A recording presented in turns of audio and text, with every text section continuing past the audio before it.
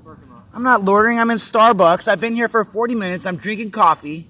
I'm waiting for my Amazon package. Some dude rolls by, tells me I gotta go. I'm like, why do I have to go? I'm no different than somebody sitting in a car drinking their coffee. Just because I'm an outdoor person and I live on a trailer and a bicycle doesn't mean that I am some homeless vagrant causing problems in this town. I am drinking coffee. I'm waiting for my Amazon package to show up tomorrow at the Rite Aid. I'm going to be in this town for a day, and I've only been here for about 40 minutes. I've been inside Starbucks. I have my coffee right here.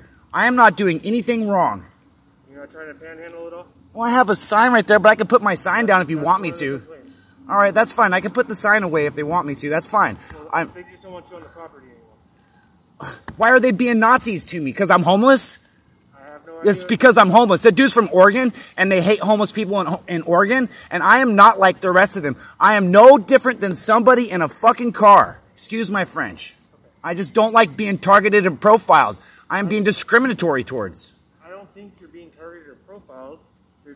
I've been on this property probably 30 times the last 2 weeks because they didn't want certain people on their property. Right, I understand. So you're not the first one that I've had to come in contact. Right, it's because I'm homeless. Disagree or agree? I disagree. Okay, all the other people were homeless too, I'd imagine. I've had people out here sitting in cars reading their tablets, and they didn't want them out here just sitting in their car reading their tablets. Okay, but I'm a Starbucks customer. So what's that going to do? So I should go sit over here by Starbucks? No, Starbucks is the one that called us. Starbucks didn't call me.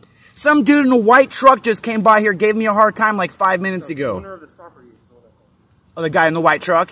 I don't know if he's the owner or not. Okay, but it wasn't Starbucks that called the cops on me, because Starbucks, I'm a customer of Starbucks. So the owner of this property... The Nazi. No longer wants you on the property. Okay, the Nazi. So if you want to move over to Arco or McDonald's or wherever, there's 3.3 square miles of town you can sit in. It doesn't have to be right here. But I'm drinking coffee in Starbucks using Starbucks Wi-Fi. I am a Starbucks customer. It's not my fault that this business right here has no businesses because the owner of this place is a fucking dickhead.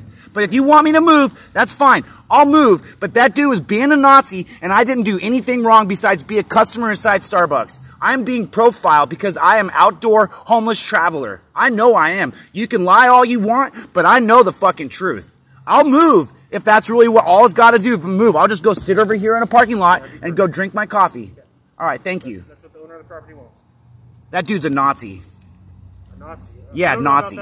He's a Nazi. He's a communist Nazi. Let's pack up the stuff and move along. Thank you. Have a great day, sir.